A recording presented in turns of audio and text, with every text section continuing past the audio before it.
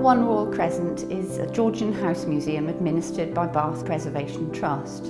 It was the first house to be built in the Crescent, which was the masterpiece of architect John Wood the Younger, and it was started in 1767. And the Crescent was the first crescent of terraced houses to be built anywhere in Europe.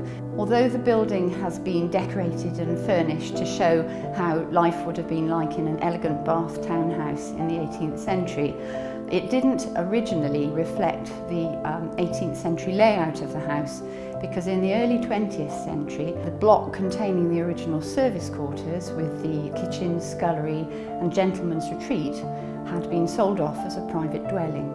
With the help of the Heritage Lottery Fund and the Brown Sword Charitable Foundation, we were able to acquire the house and to set about the task of restoration. Well, we were approached by the museum to look for designs of the Georgian period.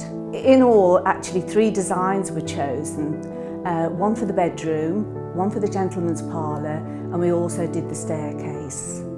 One of the things the project allowed us to do was to consider how the house would have originally been furnished in the lifetime of its first occupant, Mr. Henry Sanford of Castlereagh in Ireland. We had access to some of the original sales particulars of the time that detailed some of the objects that were sold from the house sale after he died, and we knew from this that the house had been furnished with a selection of fine carpets, including Turkey, Brussels and Scotch carpets. Victoria visited the archive, and then we looked at all the designs that were available for that period, which were quite a considerable amount. So to narrow it down to a few was a very difficult thing to do. That was why the historic archive at Brintons proved so invaluable for us, because we were able to see some wonderful, vibrant designs that were authentic for the period, and also from our perspective had not actually been reproduced in over 200 years, so we were able to choose something that was really authentic and appropriate for us. So the designs that were chosen were of the period and would have been used in homes of this sort.